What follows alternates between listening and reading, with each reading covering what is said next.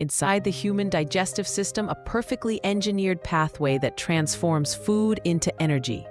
In the next 2 minutes, we'll follow a single bite as it travels through this remarkable system. Digestion begins in the mouth. Teeth break food into smaller pieces while saliva softens it and enzymes begin breaking down carbohydrates. Next, the bolus travels down the esophagus.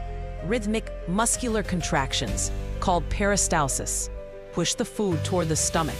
In the stomach, powerful acids and enzymes break the food into a liquid mixture called chyme. The stomach walls contract and churn the food continuously. The chyme enters the small intestine, the main site of nutrient absorption.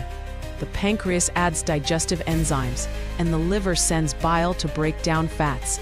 Millions of tiny villi line the intestine, increasing surface area and pulling nutrients into the bloodstream, fueling every cell of the body. Whatever remains moves into the large intestine. Here, water is absorbed and helpful gut bacteria break down leftover material. The remaining waste is compacted into feces and stored in the rectum until it is eliminated from the body. The digestive system works non-stop to keep us energized, nourished, and alive.